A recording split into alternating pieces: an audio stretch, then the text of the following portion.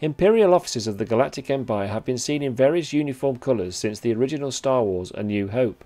But what exactly did all the colours mean, both from canon and Legends material? And also, how did some of the uniforms deviate from the standard Imperial uniform?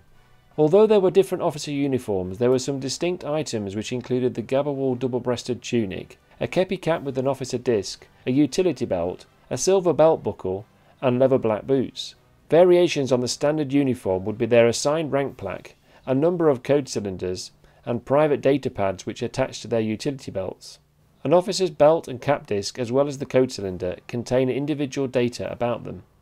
Another variation was army officers in situations of combat wore body armour over their tunic displaying their rank insignia. Another variation would be officers would wear a waterproof greatcoat when stationed in harsh weather conditions or situations of war. Starting with the designated white uniform, the branch of the Imperial Security Bureau was associated with this colour. From canon and legends, ISB officers both wore a white uniform, and one such character was Wolf Yularen, who was seen in A New Hope, Star Wars Rebels, and more recently the Andor series.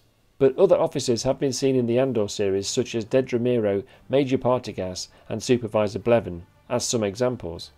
From canon, another notable officer in the white uniform from Imperial Intelligence was Director Krennic of the Department of Advanced Weapons Research. The most senior officers in canon and legends wearing a white uniform were the Grand Admirals, for example Thrawn and Ray Sloane. However, throughout the reign of the Empire, the most recognisable standard type of uniform was the grey-green tunic designated to commissioned officers of the Imperial Army or Imperial Navy. Most notable characters wearing this colour were Wilhoth Tarkin and Admiral Piet, and the uniform was true for canon and legends. Also in canon and legends, a black officer uniform was designated to the commissioned officers of the Stormtrooper Corps and non-commissioned Navy troopers. Black bodysuits were mostly worn by weapons technicians such as Imperial gunners, system operators, and landing pad crewmen. However, in Star Wars Rebels from canon, weapons technicians were also seen wearing a light grey bodysuit aboard Tarkin's Star Destroyer prior to its demise. Light grey uniforms in canon and legends were designated to non-commissioned Imperial technicians and crewmen aboard starships and space stations, but also typically wore a black kepi cap, a utility belt, and black leather boots.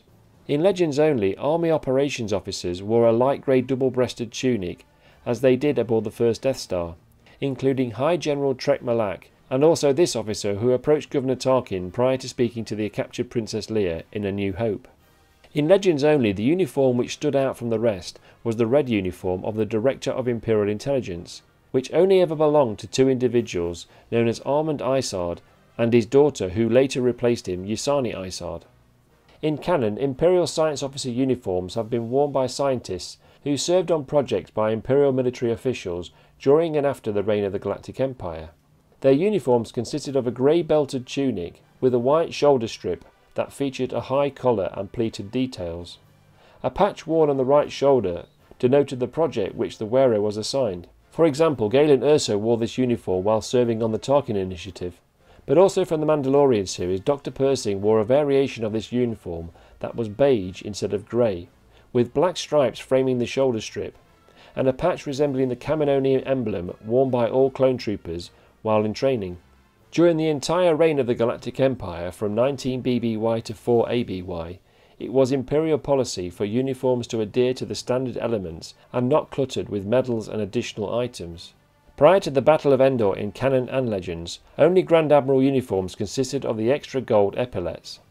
In canon, Orson Krennic ensured his uniform when promoted to Director made himself look more important than his Imperial standing by wearing a long white cape.